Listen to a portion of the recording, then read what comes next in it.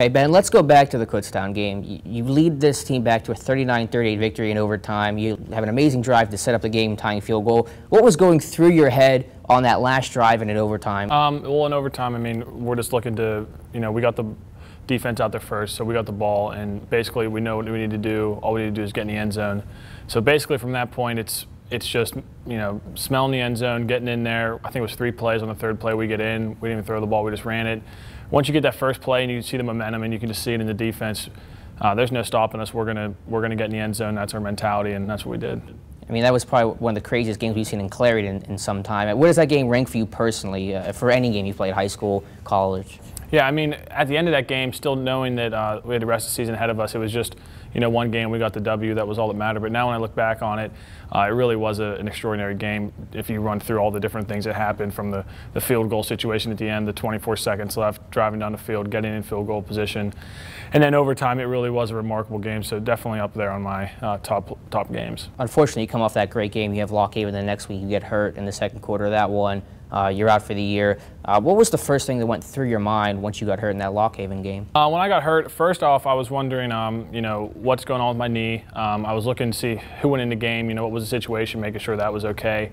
And then really, I never really had any knee injury, so I wasn't sure what to expect. I didn't know what the pain I was feeling, what it all meant. So I was just, trying to be careful through it all and just, let the trainers know everything that was going on, everything I felt, and just, trying to diagnose it and not, try not to think too big and just try to just relax. Now, unfortunately, it turned out to be a fairly severe injury, and you missed the year. So how have you dealt with a guy you've been playing for 2.5 years now, I think, being able to go from the sidelines? How have you dealt with that role? Definitely just finding ways to accept it, finding the good in it. I know that's weird to say, finding the good in an injury like this, but I've talked to, tons of guys have had ACL injuries, so I've talked to people, talked to coaches. Find the good in it.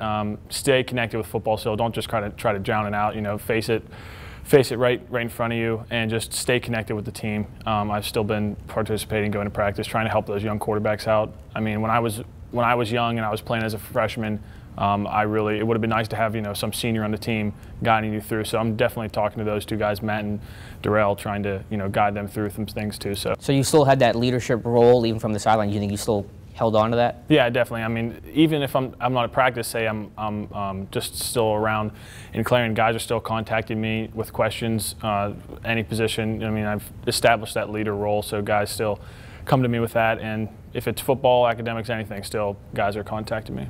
And then during the game, what is your involvement? During the game, I've been traveling to all the games, going to the games. I haven't, because of my knee, I wasn't on the sideline for the past few. Just, talking to the guys in the locker room before the game, halftime.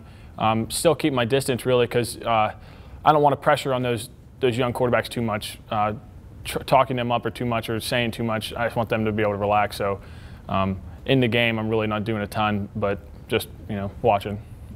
Now, are you still eligible for a medical red shirt? And if you are, is that something that you might consider? What I heard about the medical red shirt is they use like a 20% rule. So if you played in 20% of the games, you're eligible for the red shirt. And they go through and do the process anyway. They'll apply me for the red shirt.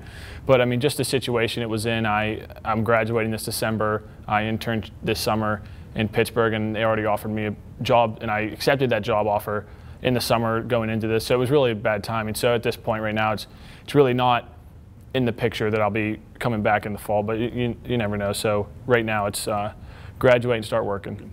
Now you talked about Darrell and Matt. I mean, what have you seen, I guess, more from Darrell since he's been the starter that took over for you, his improvement this year, and what can we expect from him maybe in future years? Darrell, the main thing that you saw to him, or at least that I saw to him, knowing when he got put in the game, was confidence. He went in there.